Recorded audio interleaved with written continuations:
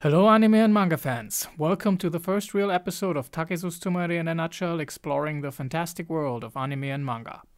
When most people think about manga or anime, calligraphy probably doesn't really come to mind as the main topic of the storyline. But guess what? It actually makes a great theme to weave a story around. So let's take a closer look at Barakamon and you can decide for yourself.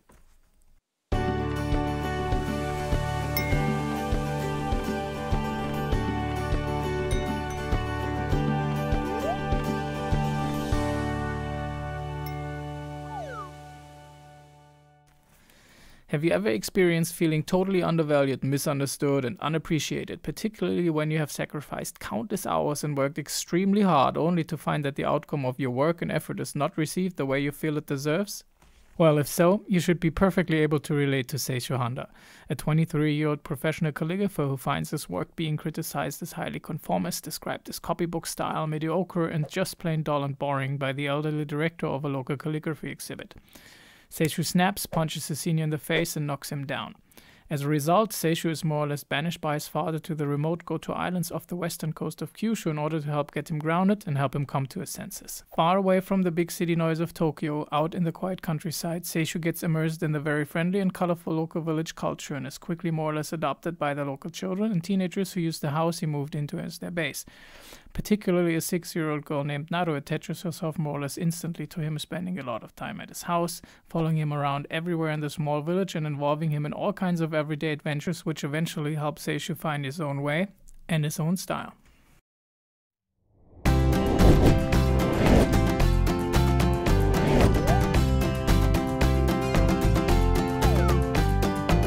The manga is written and illustrated by Satsuki Yoshino, extends over 134 chapters, has been serialized in Gangan Online published by Square Enix from February 28 to December 2018 and is collected in 18 tankōmon volumes.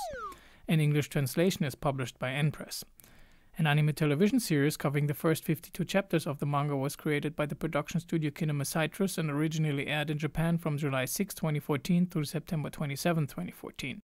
The series runs for 12 episodes and was directed by Masaki Tachibana, written by Pierre Sugiura, and features a soundtrack composed by Kenji Kawai. The anime has been licensed for North America by Funimation.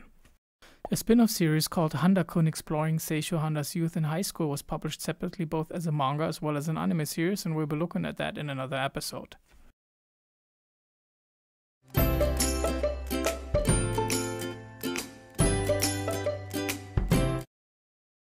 Japanese calligraphy is often called shodo, which literally translates into the way or the path of penmanship or calligraphy. Sho means penmanship, calligraphy or handwriting, but can also refer to a letter, a note, or writings in general, while do represents the individual path or way of life of devoted self-practice with the lofty goals of cultivating self-discipline and ultimately attaining self-perfection. Another less philosophical term for Japanese calligraphy is shuji. While shuji centers on writing beautifully with balanced characters and clean lines, shodo focuses on artistic expression, attempting to make the characters come to life within a certain topic. Just like the Japanese writing system originated from Chinese characters, the art of Japanese calligraphy has its roots in Chinese calligraphy and shares a lot of the same principles and techniques. Today, calligraphy is still a popular class in Japanese elementary and junior high schools. In high schools and universities, shodo is its own art subject alongside music, theater, and painting.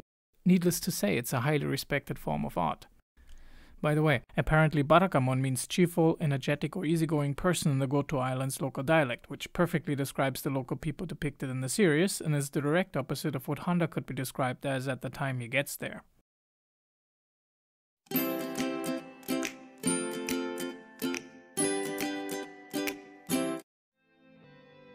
A story focusing on the exploits of a calligrapher may sound pretty lame at first, but this series is anything but boring. Barakamon is a brilliant, sometimes more and sometimes less serious story about a promising, hard-working young calligrapher who's lost his way and has been turned into a loner by his relentless quest for perfecting his craft.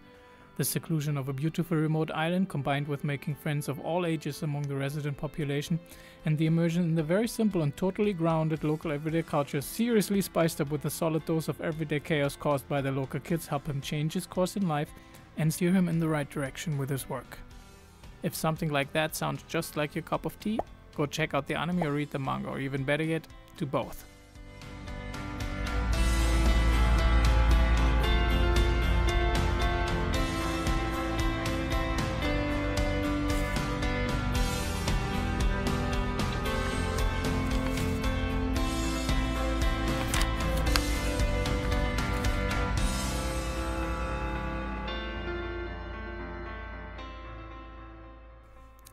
That's all for now, folks. Thanks a lot for watching. I hope you enjoyed this first episode.